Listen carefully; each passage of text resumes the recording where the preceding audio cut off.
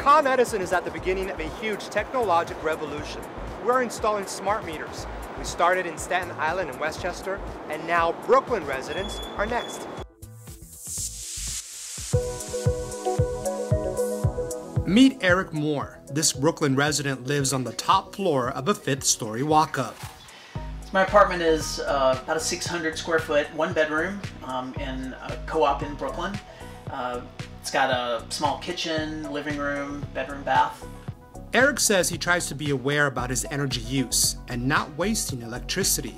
I would say I'm fairly moderate. I think I make some conscious good choices. You know, I leave the lights off when I'm not in a room, but I do like to watch TV, and I have a large screen, and I do like to play on my computer and things like that. So, you know, I'm probably somewhere in the middle.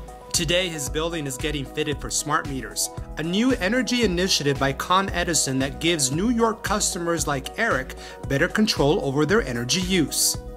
It entails replacing all the electrical meters in customers and commercial residences in all the boroughs in the Con Edison service territory. We started in Staten Island, we moved into Westchester, and now we're deploying in Brooklyn.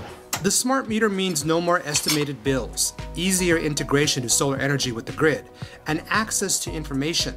You'll have the ability to see your energy use down to 15-minute increments to understand how much energy you're using and when. And it's important because it allows customers to access and view their usage during the day to see when they're using the most electricity, and they can help themselves become more efficient. And as for Eric, smart meters mean smart energy use.